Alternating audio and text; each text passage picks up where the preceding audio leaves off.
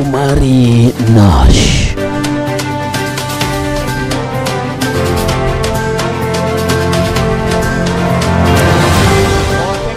Thank you so much. Welcome to this channel. We are here and we want to analyze the results. Kuna wengine hapa ambao tunataka kuwaoji kidogo kuhusu matokeo. Kuna wengine ambao walipokea vizuri, lakini kuna wengine ambao wanalalamika kulingana na matokeo. Tunataka kusikia kutoka kwa vijana wanasemaje kuhusu uchaguzi wa mwaka huu. With MC Omari Nash.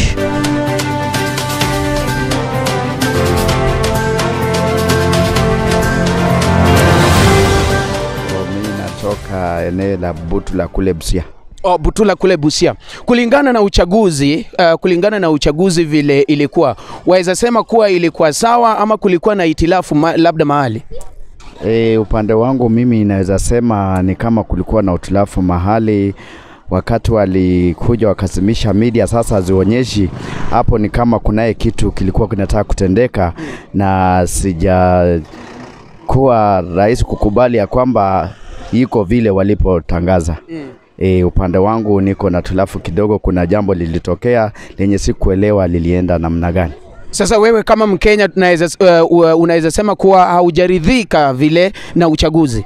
Exactly, mimi naona sijaridhika upande wangu na huo uchaguzi. Lakini kulingana ukiangalia uchaguzi wa huu mwaka na zile ambazo zilipita, unapata kuwa vijana walikuwa barabarani, walikuwa wanapiga kelele, lakini sasa hivi wawezaona imetulia tu. Kuna wengine wako tu kwa nyumba, watu bado wanasubiri chenye labda baba atasema.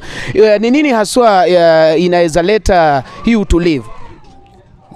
Upande wangu mimi naona ule uchaguzi wa last na huu jinsi watu wametulia, vijana kama kule Kisumu kulikuwa na ghasia last, but this round kumetulia ni kwa sababu wametaka kwanza kusikia baba anasema nini, anakubaliana na hayo mambo ama anakataa. Sasa anapopinga ya kwamba hayo mambo haikuenda sawa, kama mambo hayatakuwa mema. Yes. Wewe kama Mkenya, baba saizi akisema kuwa watu warudi barabarani, vile najua wewe wafanya kazi yako, utaacha kazi yako ukubali labda kuenda barabarani kuandamana na wengine? Kama mimi mwanajua kali siwezi acha kazi yangu kwenda kuandamana, kwa sababu kule nyuma ninayo familia, ninayo watoto wananitazamia mimi kama baba yao. Ninapotoka hivyo kwenda kule barabarani kuleta ghasia, na kule wanahitaji msaada wangu na nipate hata shida kule, naona ni kama huyu ambao naenda kupigania hata maybe hata nishughulikia, na kule nyuma familia yangu inanihitaji. Sasa mimi siwezi ungana na hayo. Hata wanaposema kesho ama kesho kutwa watu waingie barabarani na kuleta ghasia, upande wangu mimi sioni kama inaleta faida. Basi wewe kama Mkenya, nataka uchukue fursa hii uongee na wenzako ambao labda wanakutazama, na mpiga picha kama unaweza songa karibu kidogo ndo labda ukue karibu, uzungumze na vijana, kwa sababu unajua wanasiasa na labda wengine pia wameshatuma vibaya. Tunasema kuwa vijana ndo wanatumiwa, si ndio? Sasa nataka uchukue fursa hii uongee na wale ambao wanakusikiza, wakuwe na utulivu, kwa sababu unajua hata tukienda barabarani, najua vizuri kuwa hakuna mwenye atakuletea chakula mezani. Ni wewe ndo bado utaenda kutafuta. So nataka uchukue fursa hii angalau uambie Wakenya kitu, wale ambao bado wanasubiri baba azungumze. Okay, mimi upande wangu kwa wale vijana na wale ambao maybe walipiga kura zao zikaenda kule kwa baba na hakufanikiwa, panda kila ambacho naweza waambia mimi kama Mkenya, mimi kama kijana bado barubaru, naweza sema hivi: wewe kijana, tulia. Hiyo naona ghasia haitatufaidi chochote, maana hata mimi ninapofanya ghasia leo hivi hapa na kule nyumbani wananihitaji, kule yule ambaye anafanya nikifanya hii ghasia maybe hata hanijui. Hata hajui babu yangu, hajui hata baba yangu, hajui ni wapi napotoka, hajui maisha yangu. Sasa ninapojitoa mimi, natoa uhai wangu kwenda kupigania vitu kama hizo, alafu nipate shida kule, ama kijana mwenzangu amejitoa, amewacha bibi na watoto kule nyumbani, anaenda kufanya vitu kama hizo barabarani, hasitamfaidi. Maana ni yeye tu ndiye atapata hasara. Yeye akikufa, watoto wake watabaki hapo, mke wake atabaki hapo. Sasa naona Wakenya, kwa yule ambaye ananisikia, nilikuwa naomba hata kama ako kwa nyumba anasubiri ya kwamba baba aseme jambo na alipuke, atulie, kwa sababu hata nadhani hata baba maybe mimi personally hanijui. Hakujui? Hanijui. Na hata yule ambaye atapigana pia hamjui? Hamjui. Sasa ni nini inafanya? Kenya ni yetu, yes. Yule ambao amechaguliwa, Wakenya wenzangu, nilikuwa naona ya kwamba wizi kama ulikuwa ama chochote kilitokea, tukubaliane na hiyo na tuendelee mbele, kuliko kuanza ghasia na vitu zetu. Sisi kama wanajua kale, especially sisi kama vijana, sisi tunatumiwa sana kama ngazi. Tunapotumiwa hivyo, tukianza kutumiwa, wanatuweka chini kama ngazi. Sasa ani tunapenda kutumiwa. Raundi hii tumechanuka, na naambia Wakenya wenzangu na vijana wenzangu, tuchanuke, tuachane na hao wa mbele, wajua hao viongozi wenyewe. Mwenye anaona hadharidhika aende basi kotini, na sisi tuendelee na shughuli zetu. Tusiingie kwa mambo ile ambayo tulikuwa tunatumiwa kitambo, tukiwa ni kama watu wa huku soma, na sisi tulienda shule vizuri, tukasoma, tunajua ni nini, tunajua sheria, tunajua katiba yetu inasema nini. Wakenya wenzangu, yule ambao ananisikia, ni waomba ya kwamba tuendelee mbele kwa maisha yetu, tuachane na hizo zote ambazo zimepita. Mwenye adharidika aende kotini.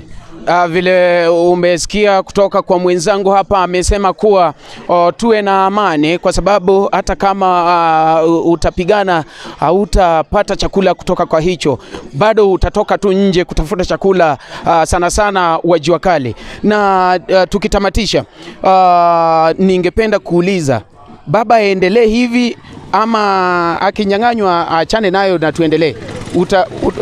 Utambia baba nini? Unajua pia ni vizuri ukizungumza na baba pale anasikia, kwa sababu amesema vizuri kuwa huwa wanasema kuwa wanafanya kulingana na sauti ya mwananchi. Sasa wewe kama mwananchi unaweza mwambiaje hii kitu ikizidi achane nayo ama apiganie hadi apate? Mimi upande wangu naweza ambia baba mahali alipo akinisikiliza ya kwamba hii kiti tulikuwa tunaomba ya kwamba apate, lakini vile kumeenda hivyo, akijaribu ikishindikana, mimi kama Mkenya nilikuwa naomba ya kwamba achane nayo na Kenya itulie na tuendelee mbele. Yule ambao Mungu amechagua kwamba katuongoze raundi hii, wacha tuende na yeye, tuone atatufikisha wapi. Mambo mengi tuachane nayo, tutazame mbele. Asante sana. Bado tuko bezi yetu vile umesikia, na bado tunachukua maoni kutoka kwa Wakenya wenzangu vile umesikia hivyo. Tuko hapa na Otuol. Huyu ndo brand ambassador sasa, na anafanya kazi yake. Otuol, sijui utazungumza kwa lugha ya Swahili ama Europe? Sina chochote ya kusema. Sijui Kiswahili, mimi naongea tu Kiswahili vile wasikia hivyo. Mpiga picha labda utasonga tu karibu ndo tusikie vile Otuol anasema ana complain kuwa hajui Kiswahili, na atazungumza tu vile yako. Sitaki watu wanichekelee kwa sababu Kiswahili baba hailiruka rafiki yangu. Si unajaribu tu kidogo kwa sababu unajua Kiswahili. Najua ngeli ndio shida, lakini hata ukijaribu bado watasikia tu. Sasa Kiswahili zangu za kuuza mahindi na kurudisha change baba, nitaongea Kiswahili gani hiyo bwana? Lakini kulingana na uchaguzi unaweza semaje hata neno moja tu? Mimi siwezi sema mengi kwa uchaguzi, kwa sababu uchaguzi wenye walifanya uchaguzi ndio wanajua nini tokea, kwa sababu mimi si understand mathematics ambayo ilisema sijui 00%. Sasa hizo 00% ndio nini? Zinapigwa aje ndio ikuje 00%? Sasa hapo wacha wenye wamesoma maloya wajitetea hapo. Mimi ndaanza kusema 00% katikati ya watu watajua nitajitetea aje sasa. Yani anasema kuwa yeye haezi zungumza vile kwa sababu hesabu ya 00% sijui. Lakini kulingana nawe unaweza sema kuwa ilikuwa sawa ama haikuwa sawa? Uchaguzi kama wale wenye huko ndani ndio walisema haiko sawa. Sasa sisi tutapinga aje na wale ndio waliona. Sasa sisi pia tutasaidia kusema tu hivyo. Lakini kama Chebukati alisema iko sawa basi. Sasa mimi sijielewi hapo ndani. Okay. Huyo ni Thul vile umesikia anasema kuwa uchaguzi haikuwa sawa, lakini kama labda Chebukati alikuwa ni sawa, basi ni sawa. Acha ndugu wangu hapa pia achangie kidogo kulingana na uchaguzi. Unaweza labda songa tu hapa karibu.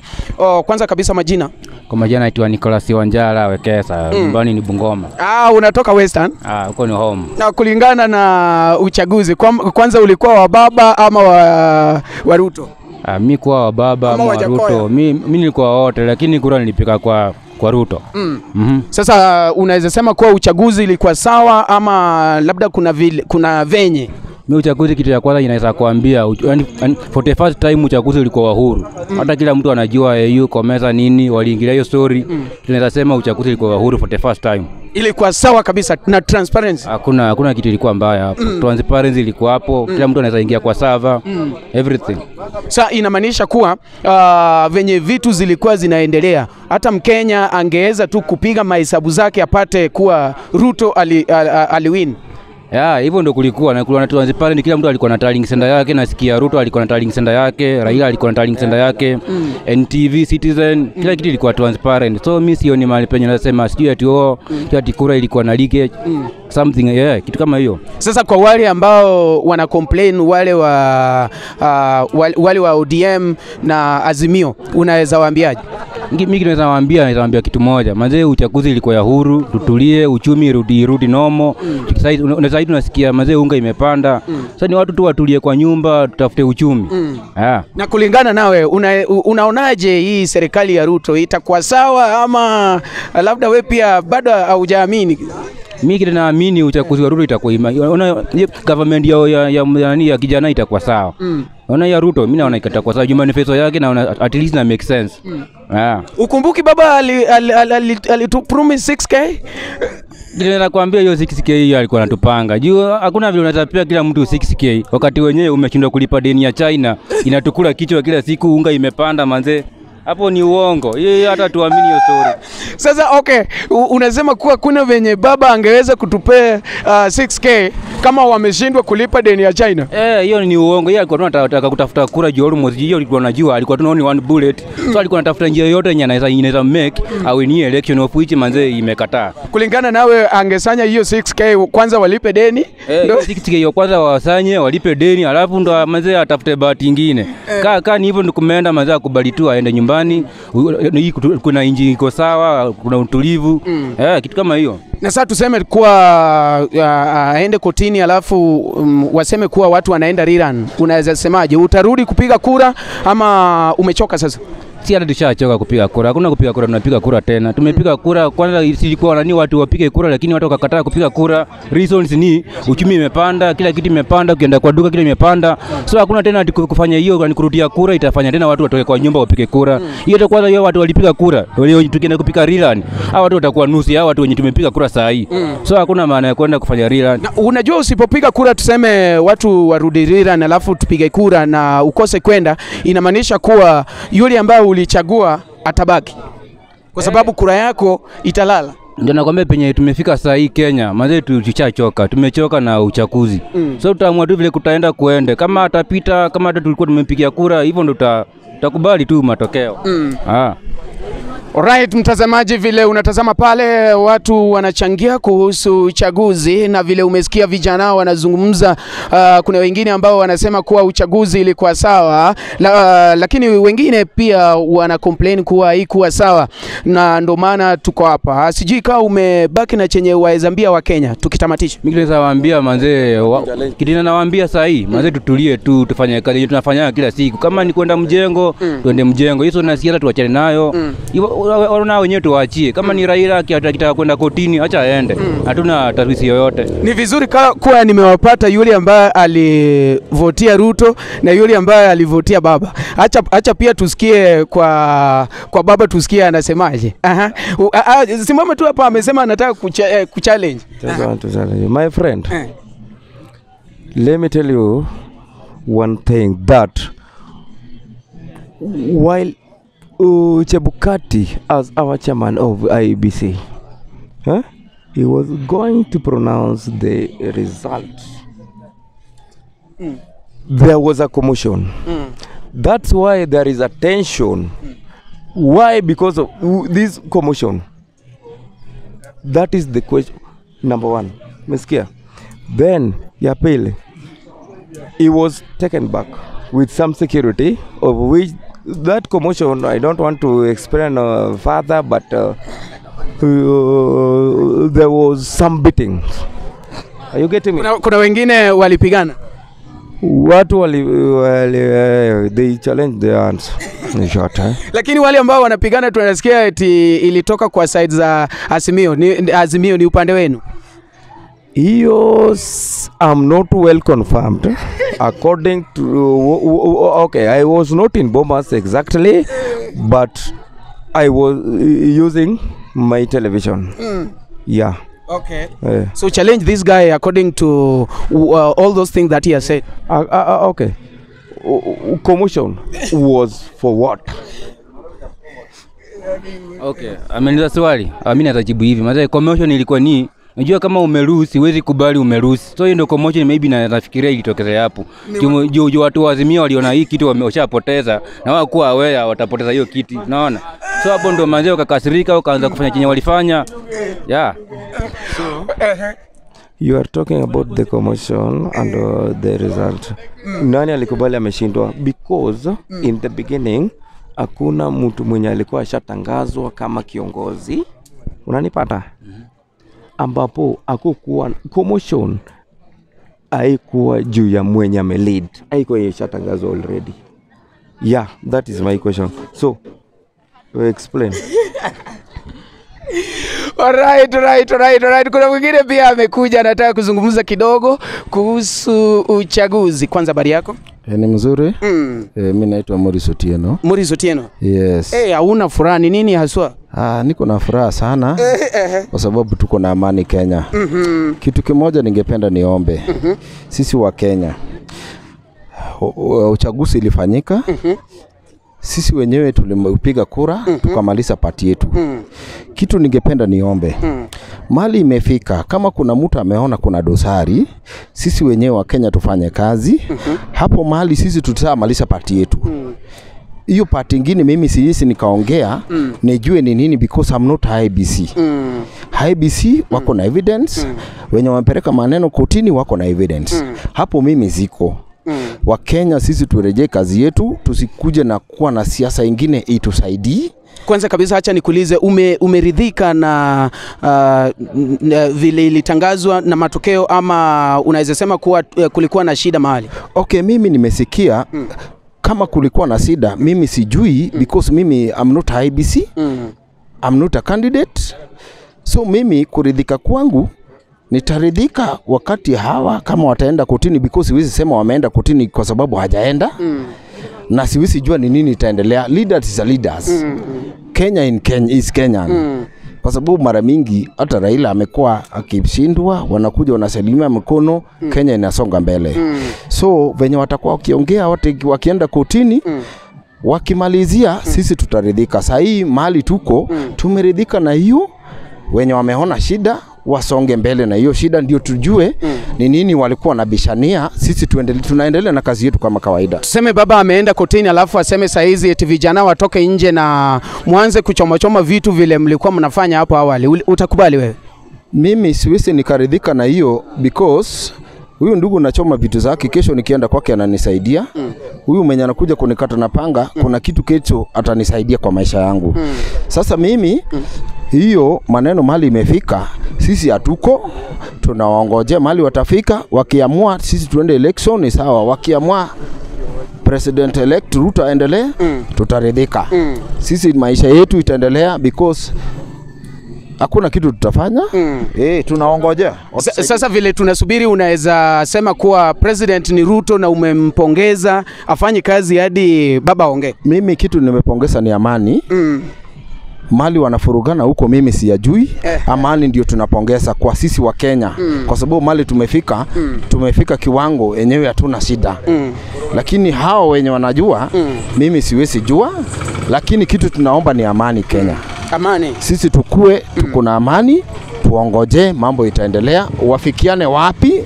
Sisi kotini ama wapi, wasameane kila mtu Kenya, tusonge mbele venye tulikuwa. Asante sana kwa wale ambao wamechangia. Sijui kama kuna mwingine. Yes. Okay, vile nilisema kwa majina naitwa Nicholas Wekesa. So kuna kitu nataka kuambia baba kitu moja. Mpiga picha tafadhali songa karibu ndo azungumze na baba. Baba amuone vizuri Mimi nataka kuongea na baba. Manze kitu alifanya jana kwa Trace Nation kuambia wananchi vile alilusi election. Mimi naona ni kama alifanya vibaya. Already watu walikosha kubali matokeo. So hiyo story kusimama kwa media kwanza kuambia wa Kenya manze amepoteza tena kotini. Hiyo at least anaanza crazy issue. Watu wanaanza kusema ni kama hii kitu tulipoteza, watu wanaanza kureact, wao wanataka kupiana vitu kama hizo. So kitu muhimu yenye alikuwa afanye, angeenda tu kotini silently aenda solve story zake kuliko kuambia wananchi vile kulienda. Ni kesi zake ama kesi zetu. Unajua anasema kuwa anapigania wa Kenya. Naweza kuambia ni kwamba history ya election ilikuwa tushamalizana nayo. So unaelewa story. So story na election ni kwenda kotini kupinga uchaguzi. Ni aenda afanye hata ukitembea huko unaona maduka zimefungulia, watu wamerudi biashara nomo. So ni aenda solve story yake kotini. Hiyo ndo advice. Okay, vile umesikia naona ndugu yangu, sijui kama umebaki na la kusema. We ni Waazimio, naona kama hauna furaha. Sina furaha my friend. Unaweza fikiria na smile na kumbe na lia. Umesikia? Hizi meno zangu maybe ndio ndefu kuliko the jaw. Mimi chenye nasema uambie baba kitu. Baba mimi nimeishi na wewe maisha yangu yote. Nimezaliwa kwa hiyo damu. Umezaliwa kwa damu ya Raila? Ndio. Hata kiwa kwa news ataniona na atajua. Intermarriage. It is belong to the family of Raila Amolo Odinga. But si ati kila mara tunaweza patana, tuende patana, tupigane simu. I want you to get me right. Si ati kila mara tunaweza patana, tupigane simu. Umenisikia? But hata sisi tulitoa ndovu moja. Sahi mwenye anavoma sahi ndio senator. Umesikia? Senator Eddie Okech. Eddie Okech. Hiyo ndio mbege yenye tulitoa. Umetoka. Okay. But Raila Amolo Odinga, it is okay. It has happened. But sometimes kuna kuanga na vitu to me my question in the beginning of which I told you. Commotion it happened. You are hapo nayo. Mimi nataka nitakazewe tu. Hiyo commotion. Ikuwe ni ukweli. Hakuna haja kuiba. Acha tu. These watu wenye walitampa na nini huko. Walitampa na. But they will make sure but we have the good result and the determined result. Alright, kwa wale ambao wanatutizama unaweza tuambia kuwa commotion ilikuwa ya nini? Hiyo ndo swali lake kuu. Angependa kuuliza kuwa commotion ilikuwa ya nini? Yaani anaacha tu mic lakini chenye anauliza ni kuwa ile commotion ilikuwa ya nini, si ndio? In Bomas. In Bomas. Najua wale ambao wanatutizama labda unaweza tupa comment hapa. Okay. In terms of IBC officials there are 7 of which including Chebukati as chairman. Chairman Chebukati of which the remaining will be 6. Umesikia? Haya. If 4 of them rejected the result that he was to announce, why two? Majority rules in the court 138.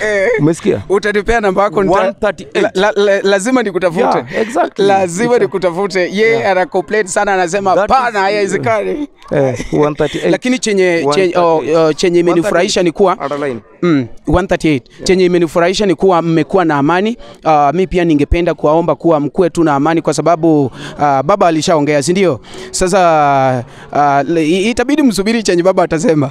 Even before he talks, I as his follower, we do not want to make any commotion.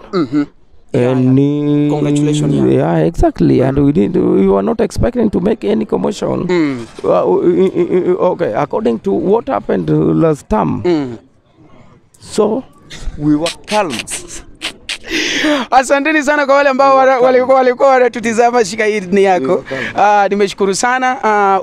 Umebaki na jambo la kutamatisha. Kitu ningependa tukuomba ya kwamba Wakenya tusione kitu yenye iko mbele yenye hatujui itaendeleaje. Sisi tushughulike na kazi yetu, kwa sababu mali imefika. Mimi sikusoma lawyer, na hawa watu mimi sikujua nini inaendelea. Mimi am not aware in IBC, siku IBC.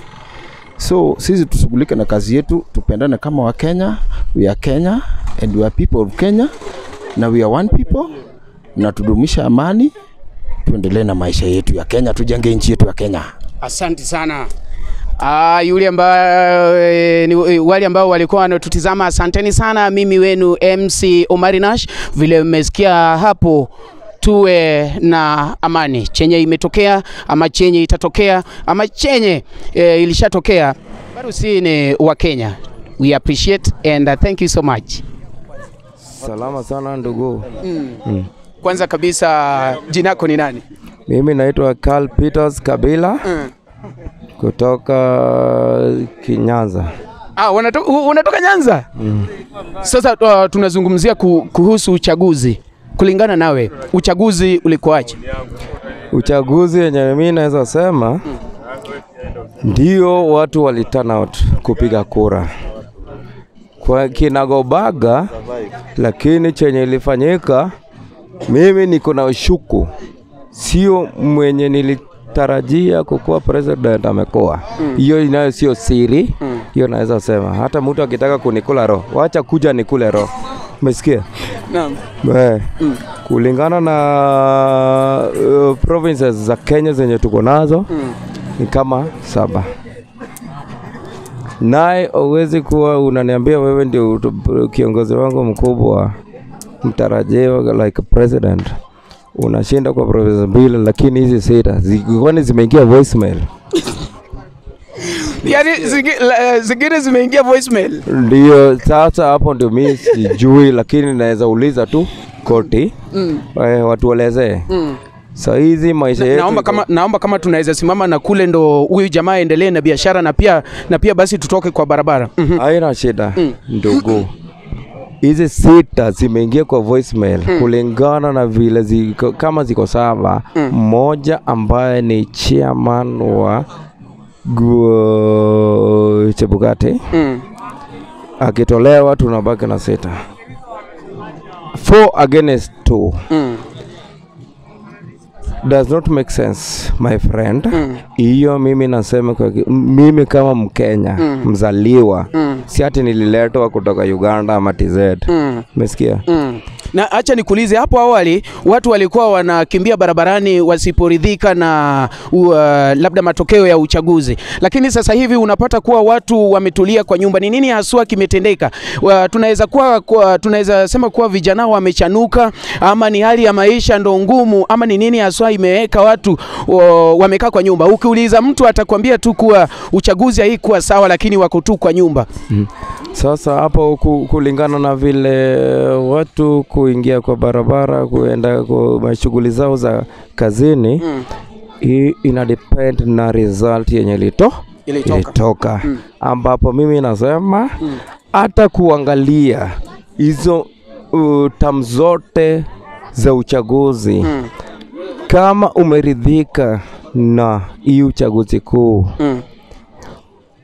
utaona results au wenye wana celebrate ni wengi kuliko saizi wenye wana celebrate. Saizi wachache ndo wana celebrate. Wachache ndo wana celebrate kulingana tiko seo niko dhoku. Hiyo utatafsiri kwa kinagobaga, ambapo inamaanishaje? Siku nzuri, watu hawana moral.